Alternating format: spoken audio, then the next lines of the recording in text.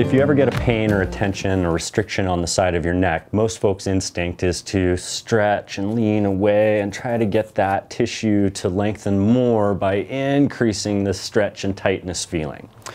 Well, maybe that muscle's tight because it's trying really hard to pull these two bones together over here.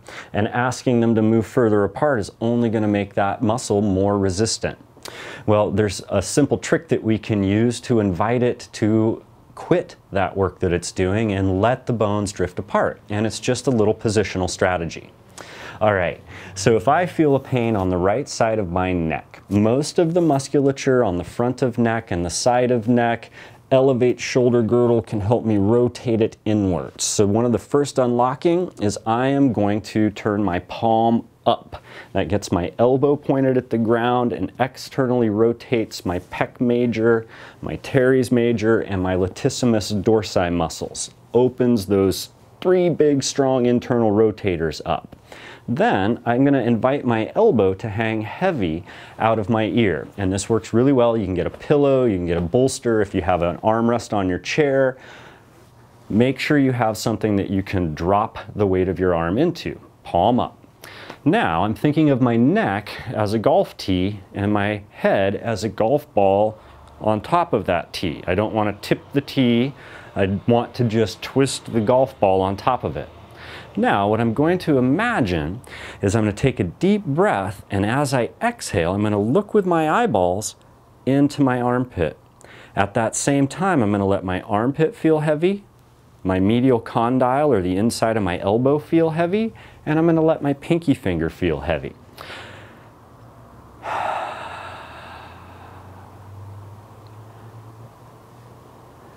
The look with the eyeballs orients the spine to start opening to twist towards my field of vision. That takes these transverse processes and the insertion of these shoulder muscles and tells it to let go. So the back of my head can have length from the other attachment places. And then as I'm creating that length with the suggestion of movement with my eyes, I then invite those muscles to further drop the weight of what they're holding. I think of my first rib, my second rib, the weight of my scapula, my whole arm just gets to drop.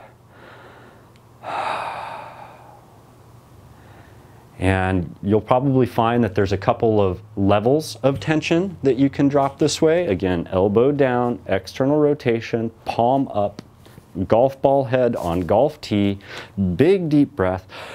As I exhale, look with my eyes, drop my armpit, elbow and pinky finger.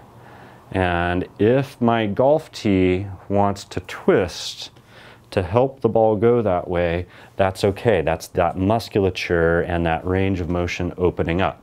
I just don't want to tip my head forward, so I have to tighten this stuff to keep my head from falling on my lap.